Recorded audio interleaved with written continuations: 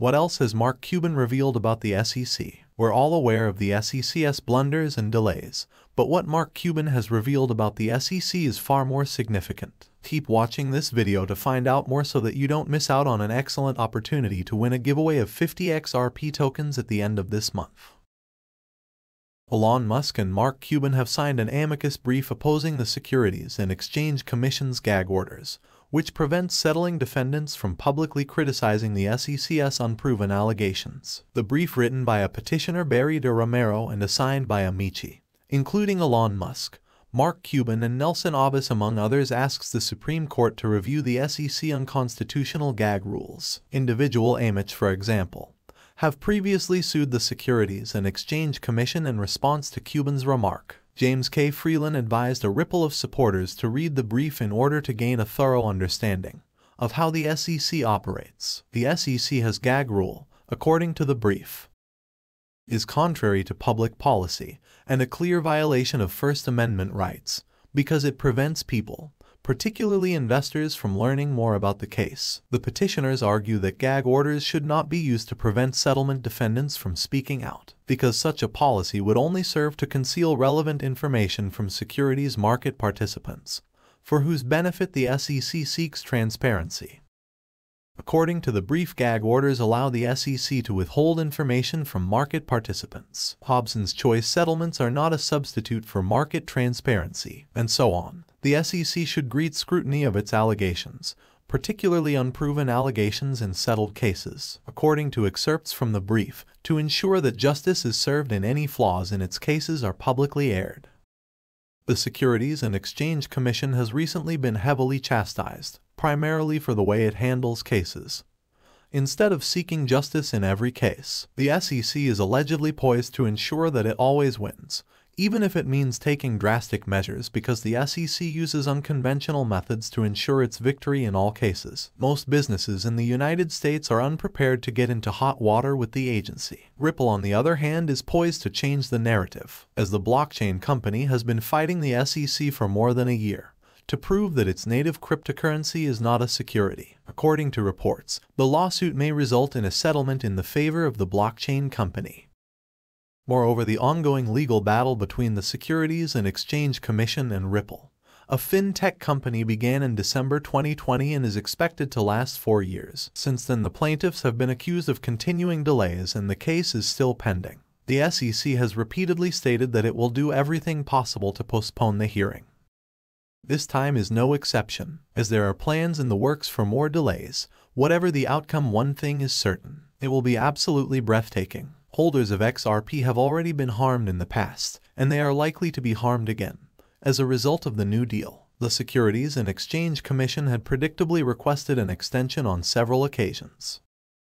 The SEC filed a request for an extension of time to file an objection to Magistrate Judge Ned Burns' ruling on the motion for reconsideration of the DPP ruling on April 15. This time, however, both parties appeared to be in agreement about the need for a time extension. Naturally, this decision did not receive the support that it had hoped for from the XRP community. The SEC, Ripple, and individual defendants, Chris Larson and Brad Garlinhouse, have all agreed, according to a recently filed letter published by attorney James K. Fellon, that all motions for summary judgment and motions to exclude expert testimony must be filed on or before August 2, 2022, unless otherwise specified.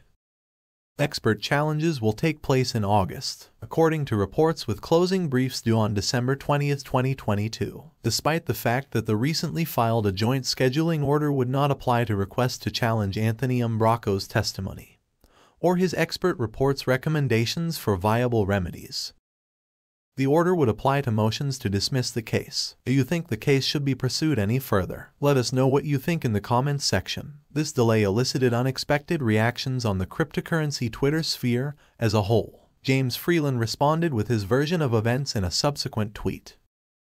According to Fallon, the plan agreement was mostly a trade-off between two parties. Fallon continued by explaining why Ripple would agree to the terms. The aforementioned resolution was also said to be implemented in 2023.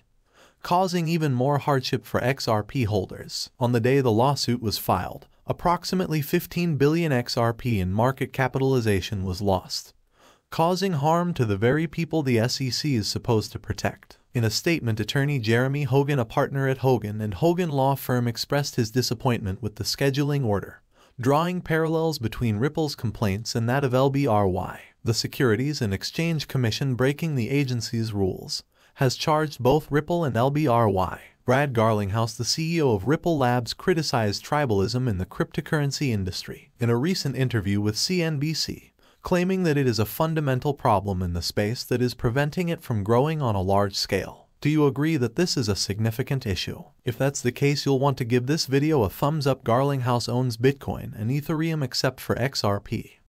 And as a former CEO of Yahoo, he has seen many companies that were able to coexist successfully during the dot-com boom of the 1990s. Garlinghouse is a proponent of cryptocurrencies. As he admitted in the interview, Garlinghouse is concerned about a lack of coordination among the leaders of cryptocurrency companies and communities, as well as a lack of proper regulation from us authorities. Ripple Labs has been fighting the Securities and Exchange Commission in a lawsuit filed by the regulatory agency since December of 2020. The SEC's goal, according to SEC Chairman Jay Garlinghouse, is to impose strict control on the entire cryptocurrency space, and that the agency has been used as escape. Additionally, through a listing on Dashbourse Xetra, Europe's largest ETF trading venue, the ETC is now available to investors in 16 EU countries. XRP, ETC, aims to physically imitate the performance of Ripple XRP by backing each unit of the ETF with actual coins, giving investors pure exposure to the fundamental digital asset. The new vehicle aims to be a low-cost product that provides regulated access to the XRP token, while benefiting from ETC Group's other ETC securities, high-quality, institutional-grade security and custody, as well as 100% physically backed features. It was created in response to high demand from institutional investors looking to gain exposure to the performance of Ripple's native currency. According to the company, the world's sixth largest cryptocurrency by market capitalization has been gaining traction alongside other cryptocurrencies, despite ongoing controversy with the Securities and Exchange Commission, which claims it is a security rather than a currency. Ripple is rapidly becoming a leader in global payment systems, with hundreds of financial institutions selecting Ripple to provide a better international payments experience for their customers in real time. Said Bradley Duke, founder and co-CEO of ETC Group, "We're continuing to expand our offering to investors by adding this latest ETC to our growing portfolio of high-quality physically backed digital assets, giving them access to a wider range of digital currencies and assets, particularly those with the large market caps. Our partnerships with world-class liquidity providers have helped our products achieve market-leading success by delivering high liquidity and tight trading spreads.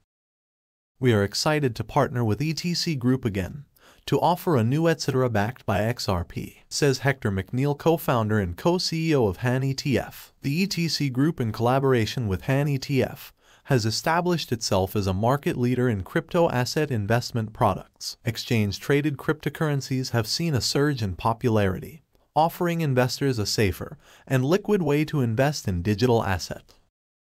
Ripple is a rapidly growing blockchain-based digital payment network that is gaining popularity due to its speed and reliability. Also, as we wind up with today's video, let's take a closer look at the crypto market. During today's session, Bitcoin was once again in the red as prices remained below the crucial $40,000 mark, following a high of $39,263.60 on Friday. The world's largest cryptocurrency fell to a low of $1,235.54 to begin the weekend. Following Saturday's drop, the price has been slowly approaching the long-term support level of $37,570, which hasn't been reached since March 13th. Ethereum, on the other hand, briefly touched its long-term support level during today's session, as traders prepared to bid farewell to April, with prices falling from a high of $35.80 to a low of $27.70. April was the worst month for Ethereum since December. The Ethereum USD pair dropped to an intraday low of $2,782.44 on Saturday, just above support at $2,780.